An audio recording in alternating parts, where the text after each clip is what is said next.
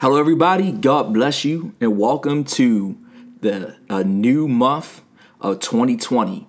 And let's just continue to grow strong with whatever it is life throws at us. This month's theme will be likened unto last month's theme about politics and government, but we're going to be talking about finances. This month's theme will be Money, Cash, Soul series. And this is an introduction. I want you to understand how management of money often correlates with the way we manage our lives and spiritual walk. The purpose of the series is also for us to understand financial principles according to the scriptures and how these same principles affect our personal growth and development. And a quick word about principles. Principles and or natural laws affect you whether you know about them or not. So a lot of times, we are affected by these things and are frustrated by things not turn out the way we want them to in our lives, with our health, our relationships, with our money, with our relationship with God. And we sometimes get very upset at God himself. And the reality is, it is one's ignorance that causes folks not to be able to walk according to the principles that's already in place. A wise person once said that whether you know about the law of gravity or not, if you jump off a building, you're still going to fall. You're not going to fly just because you're ignorant to the laws. So the goal of this series is to harness the knowledge and the discipline required to save our finances, to improve our character, and to save our souls. Turn with me to Matthew 16:26. Matthew 16:26. And really, I like to start at verse 25.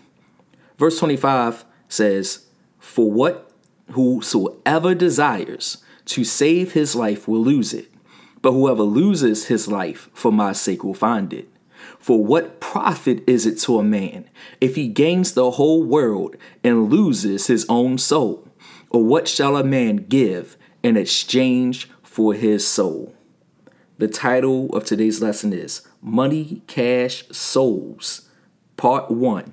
What profit? What profit? Jesus right here brought up several phrases that you hear a lot when it comes to finances. One, save.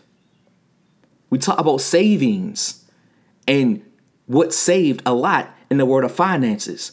But I want you to focus on the word profit. See, he compared savings to profit. And you'll see this a whole lot in various parts of the scriptures. So you know what it is to save, to put something to the side for future use. And the Lord is saying to those who want to save their life, who want to keep what they already have going on in place, who want to maintain the status quo, he said, so whoever desires to save his life will lose it. But whoever loses his life for my sake will find it. Now, understand it, and I wasn't going to bring this up, but I'll bring this up anyway. There are people in society right now whose best financial advice is to save your money. There are churches that are not growing because they rather save their money. There are people who are not able to retire because they just want to save their money. But there's this thing called inflation. And all I'm going to just tell you this. Look it up if you want to. This is not part of the lesson. I'm not talking about savings today. But I'm giving you this as a freebie. When you save your money underneath your pillow, when you save your money in the bank, there is little to no interest growing. Which means as prices increase due to inflation, you end up losing the value. Come on. You end up losing the value of your money. Jesus saying, if you would desire to save your life, it will lose its value.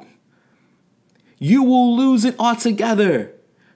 $100 inside your pillow over 100 years will not have the purchasing power that $100 do today. And then he said this, think in terms of profit. For what profit is it to a man if he gain the whole world and loses his soul? Think in terms of profit. And some might say, well, what do we mean by profit? Again, it's another financial term that will affect you whether you're ignorant to the principle or not. So let's talk about what a profit is. Profit, if you're looking at it as a noun, is financial gain, particularly the difference between the amount earned and the amount spent in buying, operating, or producing something. So check this out. This isn't like regular work. This isn't hours for dollars. This is saying I have to operate something and it cost me up front. And then I earn on top of that. So let's say I spend $1 million to work a business because a year from now, it's going to generate me $1 billion. The profit is $1 billion minus $1 million. Okay, which means I made money. All right. Now, also buying. Some of us like to buy shoes. Well, I'll use another example. During the corona, and we in a corona pandemic right now at this recording, people were buying hand sanitizers and then charging more. So they would spend like $1 for like a little thingy of hand sanitizer and sell it for $5 to make a $4 profit, a $4 gain. Or in producing something, sometimes people will create something. Let's say somebody makes clothes and it was only $7 worth of material, but then they sell that clothing for $25. See, the profit is the gain. It is the gain. It is the amount of money you earn. It is the difference between the amount of money you earn to the amount you actually spent in buying, operating, or producing something. See, another one, if you look at it as a verb, profit is to obtain a financial advantage or benefit, especially from an investment. When you save, there is no profit. When you invest, there is a profit. The Lord said this. Ask yourself this question when it comes to your soul. What profit is it if you gain the whole world and lose your soul? Is there something that you can gain in losing your soul, even if you had the whole entire world? And for those who do not understand profit, he said, well, what can you give in exchange for your soul? See, it's like, first question was, is there any advantage to losing your soul, even if you gain the whole world? And then for those who don't understand profit, he said, can you even break even when you exchange your soul? See, we know the answer is no, but for once, again, we know how to exchange. That's why he had to break it down. But the first thing the Lord said is, think in terms of profit. What is the benefit of this trade? What is the advantage I'm going to get from this investment? If you're going to put your life down for something, what advantage is it to you? Thinking in terms of profit requires strategy, long-term thinking, sacrifice. And by sacrifice, I really mean delayed gratification, investing over spending, knowledge of value, and work ethic. And I'll briefly touch on this and we'll talk about the rest on Tuesday. It requires strategy, because if you take some of your savings, or if you put your soul on the line for something without a strategy and you fail, you lose it all. People lose their retirement all the time because they have poor strategy in trying to gain profits. So you don't need that much strategy when you go to work. You sign a contract, you salary, you pay by the hour, you get paid because you're there, whether you do the job or not. Now, whether you keep the job is another story. It requires long-term thinking. See, some people are so happy because they have, let's say, $1,000, $10,000 in savings, but it's not growing, it's not moving. And they thinking, well, it's too risky. It's too risky for me to invest it. And we might do a lesson on the parable of the talents, but God don't like that type of thought. Oh, it's too risky. So you have the instant gratification of having the savings now. Some of us blow our savings for the instant gratification of buying stuff. All right, it requires sacrifice and long-term thinking so you can get the gain on the back end. See, it involves investing. See, when you invest, the money works for you and you get interest. Savings, you get little to no interest. God is saying, I want you to be interested in gain. I want you to be interested in interest when it comes, especially to your salvation. But you're not going to understand salvation if you don't understand how to savage your finances. But we keep going. All right. Knowledge of value, what something is really worth versus how much something costs. And that's another point altogether. Again, the $7 material. Somebody say, well, I spent $7 to create this shirt. I'm going to sell it for $7. What profit did you get? None. What about your work ethic? How much did you get paid for your time making that shirt? How much value does it add to the marketplace? Can you sell it for 25? You might be able to sell it for 100. It depends on your knowledge of value. And of course, it takes a lot of work ethic. You can't be lazy and generate profits consistently. So then, thinking in terms of profit is needed to avoid losing your soul. That's according to the Lord. We're going to do a quick case study, then we're going to close. The case study of Jacob and Esau. Esau was the oldest son of Isaac. Isaac was the son of promise that was given to Abraham, that was going to eventually give us Jesus Christ. And in these cultures, the birthright belongs to the firstborn. That is, it proves that you're the firstborn and you get the lion's share of the inheritance. And Abraham was rich. So think about you, the firstborn child of Bill Gates, and you're going to get the most of his empire. But this is even greater. This is greater. God's saying, like, you're going to produce a line of kings that will rule forever. Matter of fact, what they did not know exactly, but they had faith in, it's like, you're going to produce the Christ. All nations through you going to be blessed. Not just one nation. All nations are going to be blessed. This is what the firstborn had as his legacy given by God. But it, by law, has to go to the firstborn. But what we find out is Jacob, his twin brother, who was born, who came out the womb a little bit later, ended up stealing his birthright. And this is how it goes. Genesis 25, 29 through 34. It says, once when Jacob was cooking stew, Esau came in from the field, and he was exhausted. And Esau said to Jacob, let me eat some of that red stew, for I am exhausted. Therefore his name was Edom. Jacob said, sell me your birthright now. Esau said, I am about to die. Of what use is this birthright to me? Jacob said, swear to me now.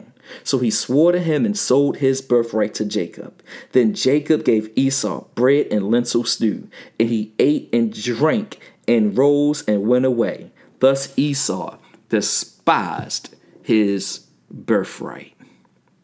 We already explained what a birthright is. You already know what a bowl of lentil soup is. Esau was a hunter. Jacob was a homebody. Esau was his father's favorite. Jacob was mom's favorite. But that's not really important. Just understand there's some tension in the household. And we're not talking about family matters. We're talking about thinking in terms of profit. Esau was tired from a long day of hunting. He was hungry.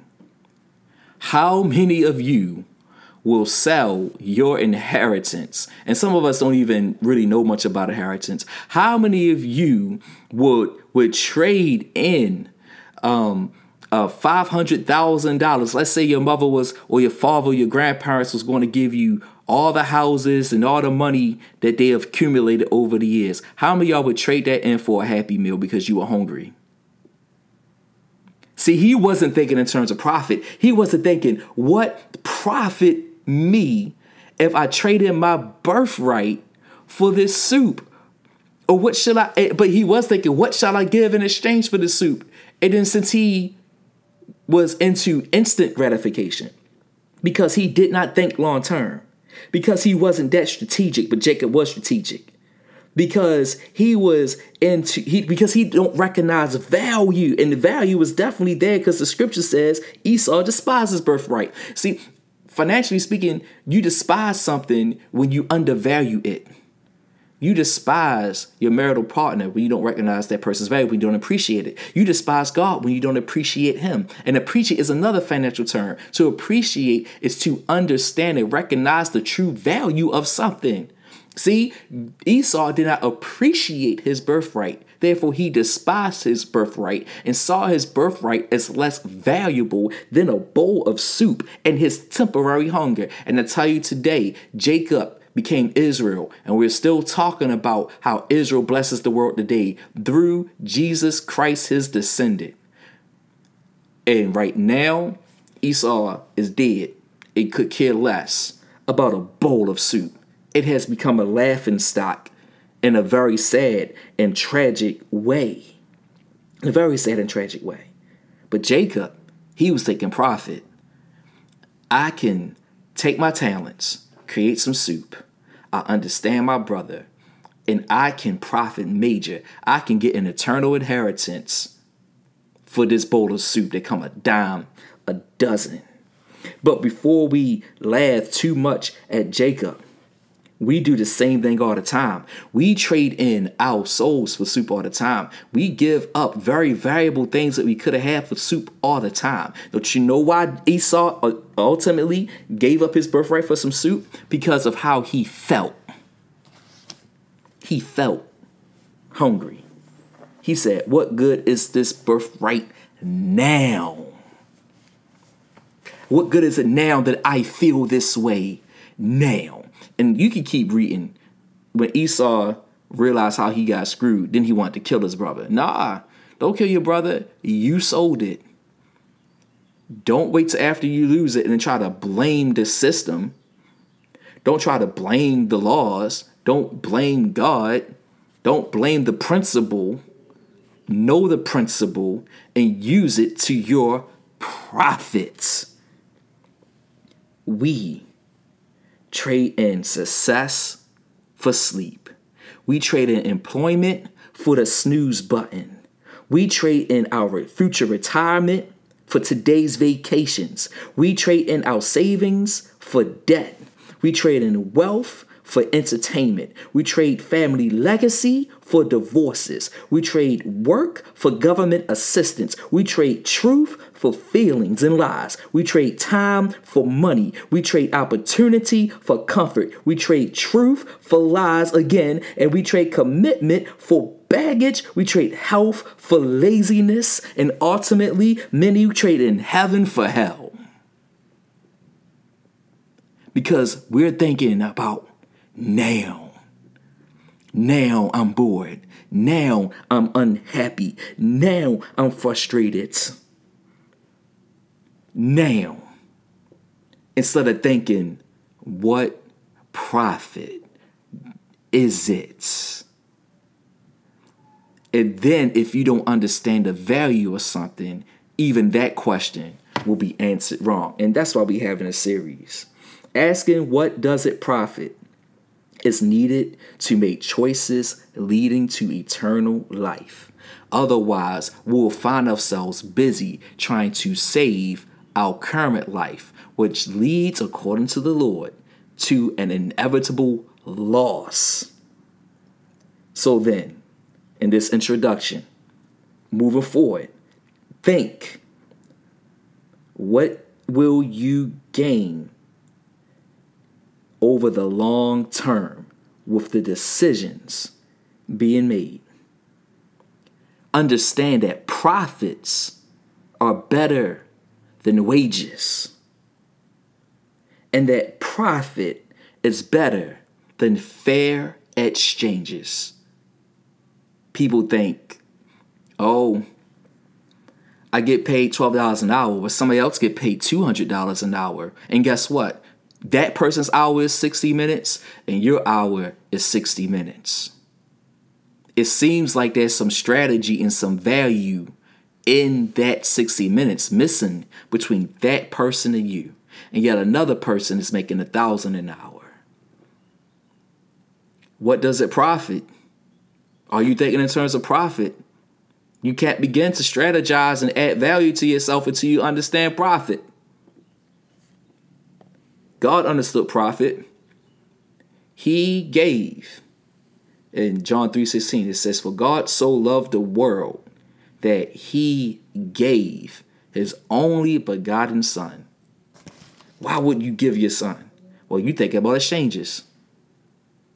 That whosoever believe in him shall not perish, but have everlasting life. That's why. Whosoever. He gave his only begotten son. First of all, he knew he's going to get a return on his investment. He didn't just throw his son away. His son was an investment. First of all, he got not only his son back because he was risen from the dead the third day, but he got other sons, as Paul said in Galatians chapter 3, verses 26 through 27. He said, "For you are all sons of God through faith in Jesus Christ. For as many of you as were baptized into Christ have put on Christ. What profit is it for you to remain away from the Lord? What profit is it to you to be an enemy of the Lord?" Think about it.